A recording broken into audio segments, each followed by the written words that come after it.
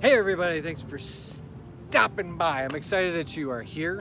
It's Day One Coaching, where we share a whole bunch of cool stuff to kind of incorporate into your day to just grow a little, maybe like 1% a day, bring a little bit more joy, maybe 1% a day, maybe spread a little happiness. 1% a day, if you could be 1% happier, 1% feeling better, 1% being a better, decent human being, what could your life look like? That's what we're trying to do. So today, I wanted to focus on what have you been wanting to learn? So I've always asked myself, and I've tried multiple times, and I've apparently become the master of restarting that, but learning a new language, right? So the first question I want to ask you is, what have you been wanting to learn that you've put on the back burner because of everybody else's responsibilities that you have, or commitments, or time has just passed? Let's first forgive yourself for that, and now let's make a commitment to what do we want to learn. Okay, so what do you want to learn? Think about that for a second. Good? Okay. How do you best learn?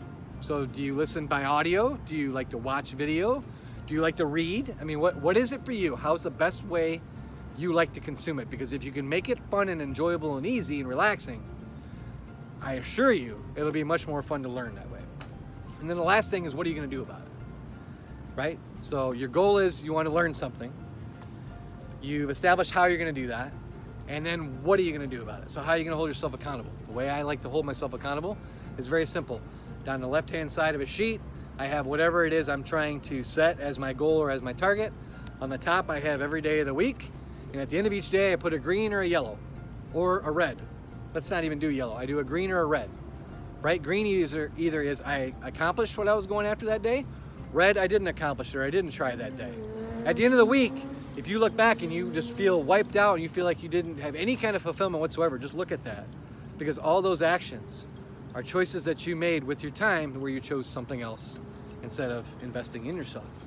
So for learning investment, what is it you want to learn? How do you want to learn it? And what are you going to do about it to hold yourself accountable, to bring it back into your life? Let's make learning fun again. Let's do it where it makes sense to bring some joy and sprinkle in a little joy, and then try to incorporate it. If you're willing to take that commitment with me, please drop it in the comments. Please drop me a message, right? And I love this saying, right? Someone very smart said this. If you do nothing, that is exactly what you'll end up getting. But if you do something, possibilities are limitless. Just do something. Just try. You can do it. I believe in you. Because you matter. I appreciate you. Go get them.